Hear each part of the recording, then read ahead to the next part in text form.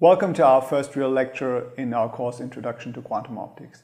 Today we want to discuss the different models we can use to describe the light-matter interaction and define our goals, what we can expect to describe when we have light field impinging onto an atom. Okay, let's get started. So here's an overview of a typical setup that we'd like to discuss.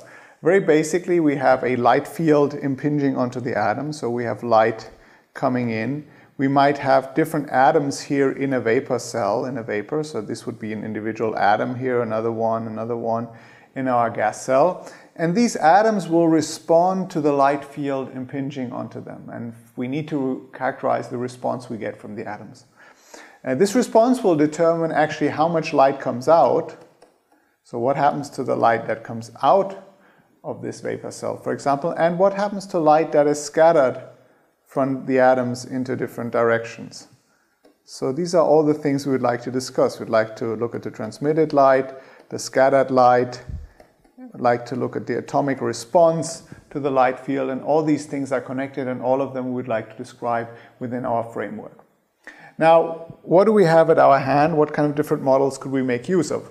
Well, first of all, we could just basically choose a classical model, which we're not going to actually discuss in detail in this course, but you might have heard of it before. It's actually very good to build some intuition of what's going on inside an atom. So you have, for example, the positive charge of the core, the electron, and you model this just very simple by just connected by a harmonic oscillator as these positive charge bound to the negative charge here.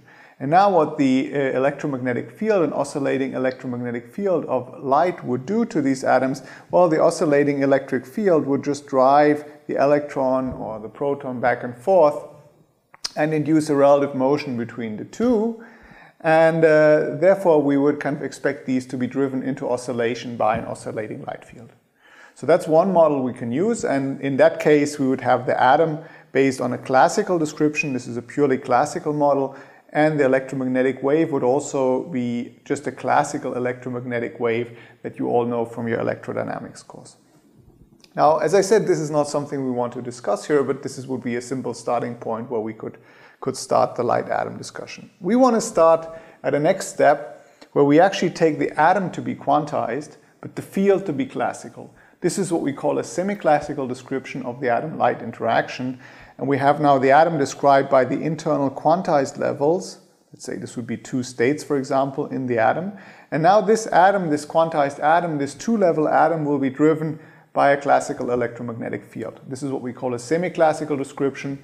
Atom is quantized, field is classical.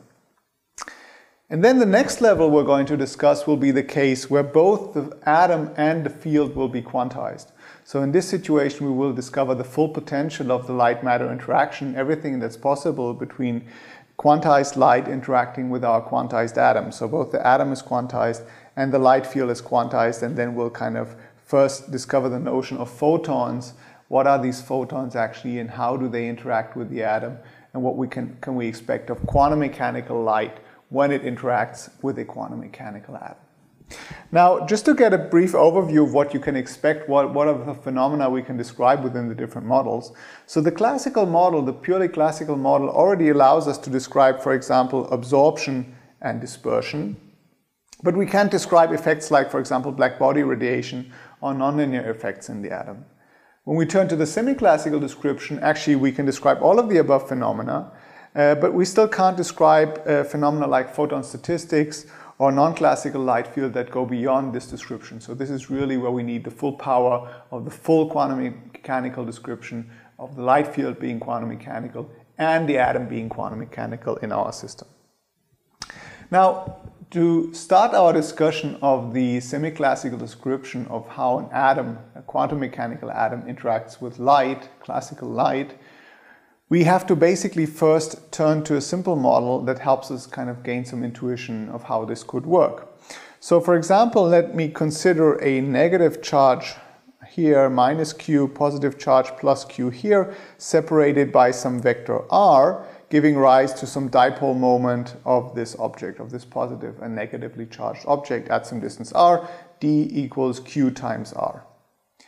Now, when we expose such a dipole moment, classical dipole moment, to an electric field, which is kind of pointed here, we have an interaction energy of this dipole moment with this external electric field. So think a moment for yourself. I'm sure you remember from your electrodynamics course, what is this dipole interaction energy that we're looking for? All right, so let's remind ourselves this dipole interaction energy, that's just the scalar product of the dipole moment times the electric field at the position of the dipole moment. Okay, so this would be the dipole interaction energy.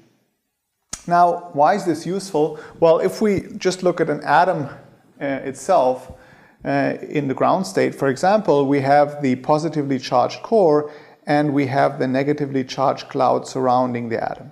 Now, in this case, we actually find that the dipole moment is 0 because the center of mass of the positive charge and the center of mass of the negative charge overlap, and therefore there's no net dipole moment in the atom present, so there's no dipole interaction energy. However, when we now apply an oscillating electric field, it's going to predominantly drive the electron cloud back and forth, so we basically can have a situation like depicted here, where the center of mass of the electron cloud does not coincide anymore with the center of mass of the proton, for example, at the core of our atom, such that now we have a so-called induced dipole moment. This is the induced dipole moment, which can be non-equal to 0 when we drive an atom with an oscillating electric field, for example. Okay, so this leads us to the kind of intuition of how we can define the quantum mechanical interaction Hamiltonian of an atom with a light field, and that's just the dipole operator, which tells us the dipole moment that's present in an atom times the electric field at the position of the atom at times t. Okay, so this is our fundamental starting point for the subsequent lectures. This is the interaction Hamiltonian, and the dipole operator d, that's just q, the charge of the electron, times the position operator of the electron. Okay, so this would be our dipole operator, and this would be our interaction Hamiltonian. All right, and that's everything we need to start our discussion of the light-atom interaction. We have the Hamiltonian that governs the light-atom interaction to first approximation. That's the most relevant one we're going to make use of. And now we just have to see how the atom responds to such a perturbation of such an interaction Hamiltonian. And this is something we want to do in the next lecture, so see you next time. Thanks a lot for watching.